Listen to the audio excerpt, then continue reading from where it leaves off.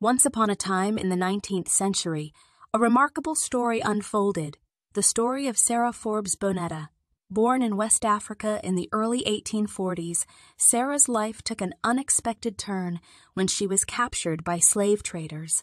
In a cruel twist of fate, she found herself facing a life of unimaginable hardship.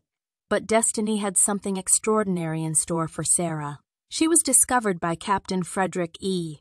Forbes, a British naval officer who was deeply moved by her intelligence, grace, and resilience.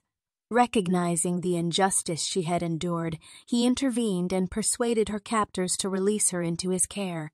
Captain Forbes took young Sarah under his wing and brought her to England, where she would be introduced to Queen Victoria. Sarah's intelligence, poise, and charisma left a lasting impression on the Queen, who became deeply fond of her. In an unprecedented move, Queen Victoria took Sarah under her protection, becoming her godmother and providing her with a privileged education. Sarah's life took an extraordinary turn from then on. She became an accomplished scholar, artist, and musician. Her story captivated Victorian society, and she gained recognition as an inspirational figure of strength and perseverance.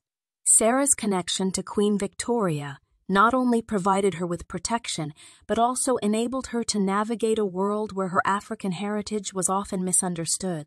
As Sarah grew older, she married Captain James Pinson Labelow Davies, a wealthy Nigerian merchant. The couple had a family and lived a life of relative comfort and influence. Sarah never forgot her African roots, and she played a crucial role in advocating for the welfare of people in her homeland, using her position to champion education and social progress. Sarah Forbes Bonetta's life was a testament to resilience, the power of education, and the ability to rise above adversity.